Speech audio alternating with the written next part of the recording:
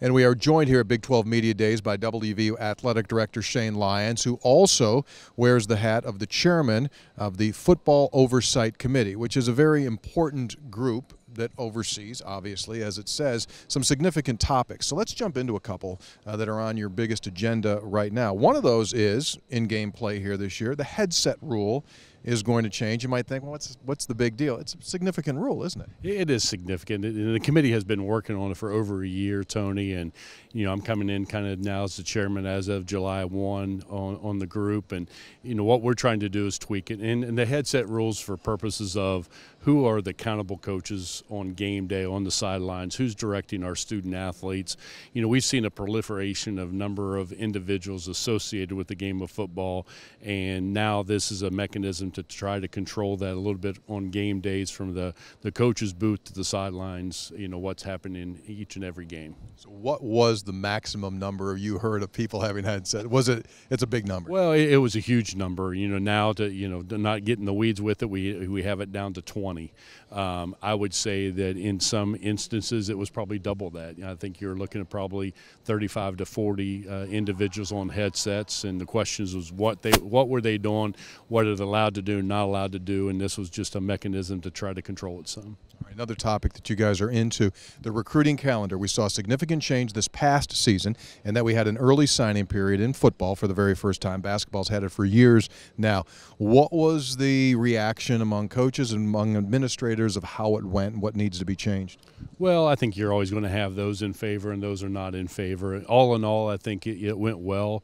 Talking to Coach Holgerson, all in all, he was in favor of it. There's some stuff that we have to do and tweak it as we move forward.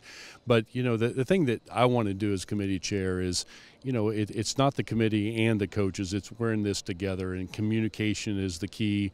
Working with the AFCA to say what's best for college football.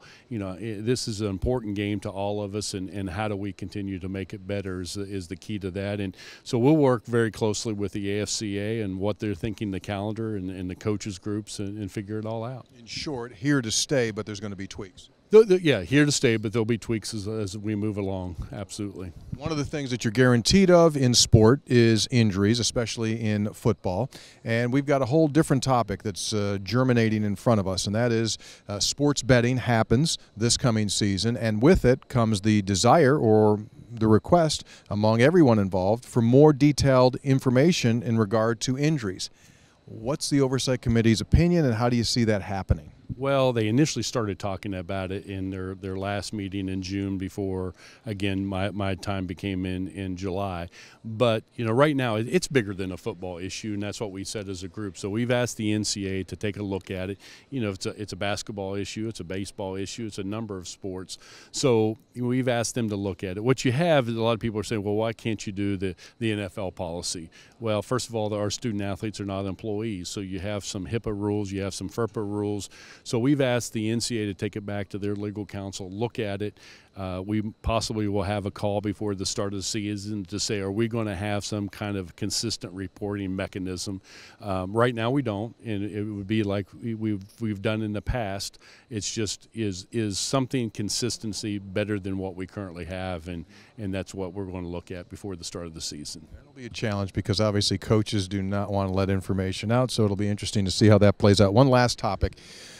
Football safety. Commissioner Bowlesby talked about new helmets that are going to be used. Approximately 12 to 15 different players on a team will be using a different type of helmet. What's the latest on safety issues?